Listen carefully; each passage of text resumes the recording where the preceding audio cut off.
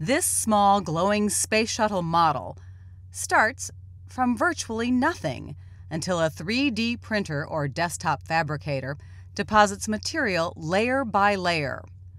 A platform moves in 3 directions underneath a heated nozzle that squeezes out glow-in-the-dark plastic material, much like a fancy cake decorator. It goes rapidly from left to right and front to back, following a computer drawing and printing 1 layer of the model at a time. The platform inches down a little bit as the 3-dimensional buildup continues. The crowning glory? Watch for it. The shuttle's vertical tail.